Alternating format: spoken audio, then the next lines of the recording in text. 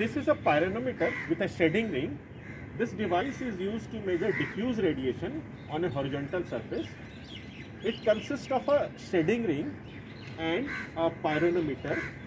This shading ring is used to block the direct beam radiation which is coming from the sun, and only let the sky radiation go into this pyranometer and get absorbed by the black surface which is below this highly transmittive hemispherical glass surface, and that black surface absorbs the global diffuse radiation and it converts it into, and below that black surface there is a thermopile.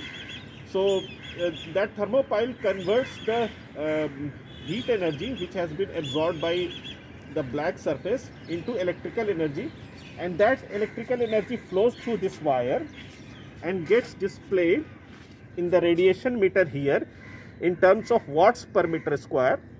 So the current diffuse radiation being measured is 356 watts per meter square. As I told, the purpose of this shading ring is to block the direct radiation which is coming from the sun and only let the diffuse radiation get absorbed by this pyranometer.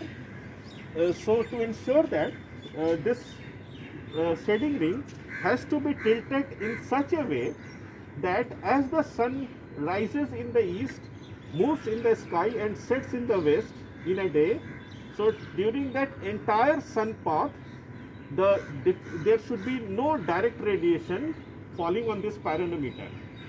So, and that can be ensured by tilting it, and by tilting it at such an angle which can be adjusted using a slot which has been which is here, angular slot which is here, and there is a screw here, and that screw can be adjusted at a particular tilt angle of this shading ring.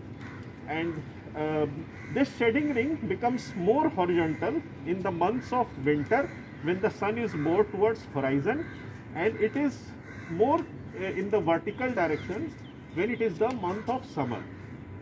And again this pyranometer has to be placed on a perfectly horizontal surface, and this we can ensure by means of a spirit level which is here, and that spirit level can be adjusted using these leveling screws. The spirit level ensures that this pyranometer is placed on a perfectly horizontal surface, and this spirit level can be adjusted using these leveling screws which are here.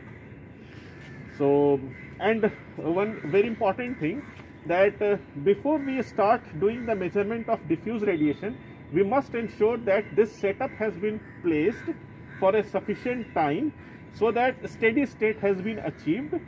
And a steady state means that the rate of incoming diffuse radiation must be going to the rate of outgoing radiation. Thank you.